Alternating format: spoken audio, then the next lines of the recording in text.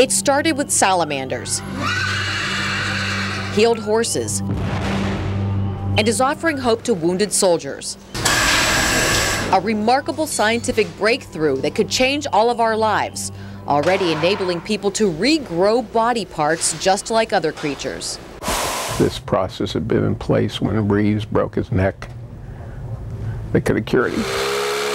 Lee Spivak sells and repairs radio control flyers like this. One day, while starting a difficult engine, and I said, you need to get rid of that engine. And in doing that, I stuck my finger through the top.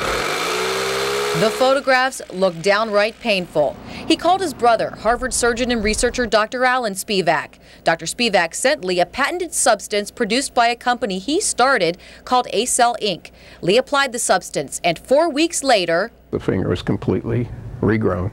Identical, right down to the fingerprint. The way it was growing back was kind of freaky. I thought it would cover itself over, but it was actually growing the sides first. The wound was still basically open until the sides had grown all the way to the top.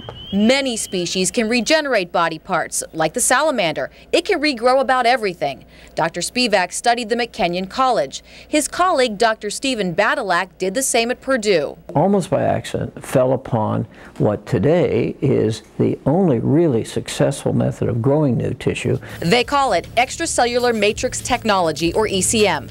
Basically, when the harvested hydrated urinary bladder lining of a pig is placed in the body, its growth factors flip a switch in the human body, causing adult stem cells to activate, just as they did in the womb. Allow the body to use its innate method of embryologic growth to grow site-specific new cells at the site of an injury or surgery or a loss of tissue. This gunshot wound damaged muscle, bone, and skin tissues. It all grew back. In experimental animals, virtually every organ that's been tested has been successful to some degree. We have regrown myocardium of the heart, heart valves. We've regenerated all of the musculoskeletal tissues, ligament, tendon, muscle, bone. This horse ran into a fence. That's the nasal cavity before and after treatment. When we started using it about 4 or 5 years ago, when ACell first came out. Dr. Scott Hopper is a surgeon with Root and Riddle in Lexington, Kentucky, a cutting-edge, world-renowned medical and surgical hospital for horses.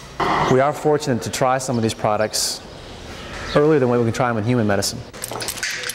Dr. Hopper has seen mostly positive results with ACell technology. However, how they exactly work, we don't all know all those answers yet. But there have been cases that do make you start to believe, you know, how good is it, and how good can it potentially be. It seems like new medical advances are announced almost daily, so you would think doctors would jump at this new technology. Dr. Spivak says no. He says some want to see more testing first, and the rest, they just don't believe it. Yes, very frustrated. Frustrating, yes, but with tremendous strides. ACell's received grant money from the National Institutes of Health, approval from the FDA, and is being tested on injured soldiers at an Army Medical Research Center in Texas. It's been used on 500,000 people. Both young and old grow new tissue. Extracellular matrices will be to this millennium what antibiotics were to the last. Suzanne Stratford, Fox 8 News.